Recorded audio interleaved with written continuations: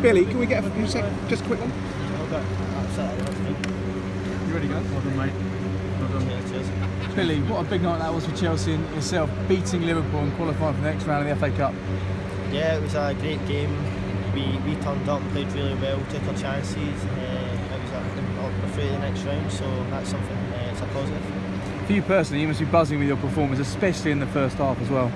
Yeah, it was really good. First half I was getting on the ball, the second half it was more of a kind of fight, doing the more dogged work, running about, tackling, but no, I enjoyed the full game, and to play in front of the fans at home was amazing. The fans were brilliant. Could you hear the fans singing your name?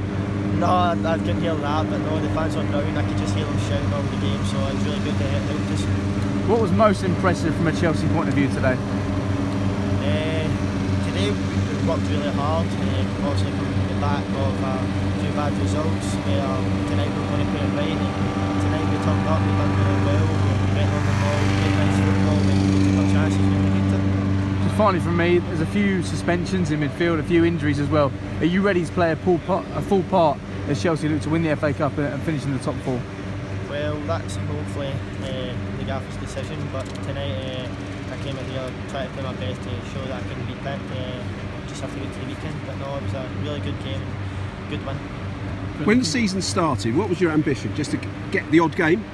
No, I knew I was going to be with the 23s. I went pre-season with the first team, and I was training over there a couple of times, and then the gaffer told me I was going to be in the change room, and had a couple of appearances, and now I'm part of the squad, which is unbelievable. It's a dream come true. So to be around there training with the players, you can see Kov, Kate, Jorginho, learning from the very best. It's something that I'll get better from. There's one moment when you put the ball past Fabinho. I mean, I think that's been featured a couple of times already on social media. Is it something you're conscious of when you did it? I think I know what you're talking about. Second half, you turned it past it, yeah. Yeah. Football, isn't it? You have to go past players, but no, I thought tonight it was a really good night.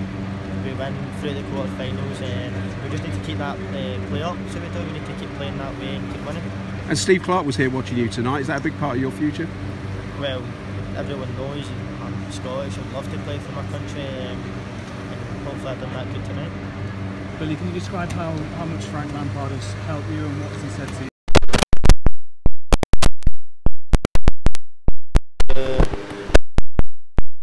Got on the ball and trust me, so that's really good. Tonight you can see when he was coming on, it's getting a wee bit tough, but he's still sticking with me, and then we're coming on playing really good football, so it was a really good game. How would you describe your style of play and the position that you want to play in the team?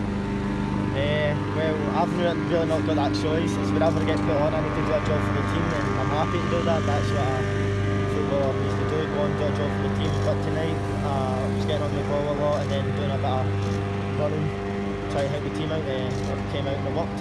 You must feel ready for Premier League minutes now after that performance? Yeah, hopefully take it step by step, but no, tonight was a good night. Brilliant. Thank you. Thanks a lot. Thank you very much. Cheers.